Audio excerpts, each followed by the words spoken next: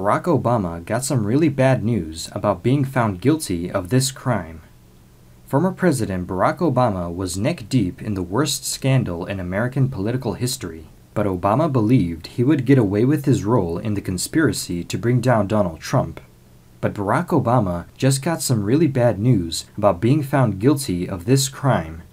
Over the weekend, Donald Trump announced Director of National Intelligence Dan Coats would step down as the president would nominate Texas Congressman John Ratcliffe to replace him.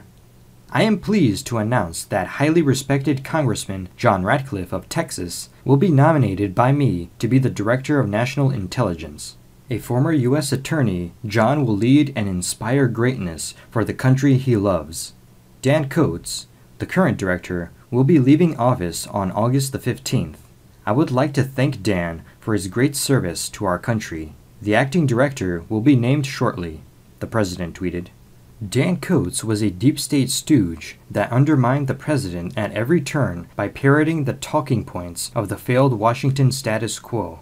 Ratcliffe, on the other hand, used his time on the House Judiciary and Intelligence Committee to expose the wrongdoing of the Obama deep state in the Russian collusion hoax.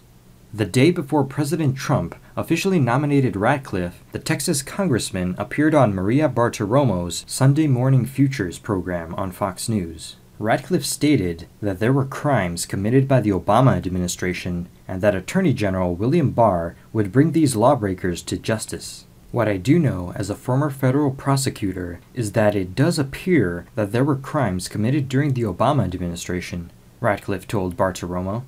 The only place we can get the answers is from the Justice Department right now. The American people want that.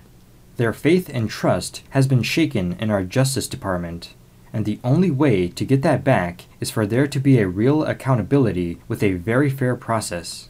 Again, I have supreme confidence in Bill Barr's ability to deliver that, and at the end of the day, wherever the outcome may be, as long as we know that the process was fair, the evaluation was fair, justice will be done, Ratcliffe concluded. This is not what Obama and his deep state pals wanted to hear. For the first 2 years of the Trump administration, deep state apologists like former Attorney General Jeff Sessions and Dan Coats kept their thumbs down on any investigations into the clear criminal wrongdoing committed by rogue Obama deep state agents.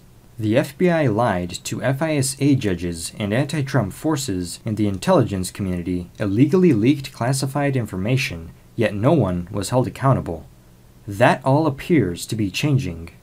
Attorney General William Barr is investigating the origins of the Russian collusion hoax, and Congressman Ratcliffe could prove to be a valuable ally as the Director of National Intelligence. Ratcliffe's confirmation to this position would also send a message to the leakers and saboteurs still in the government that their day is over.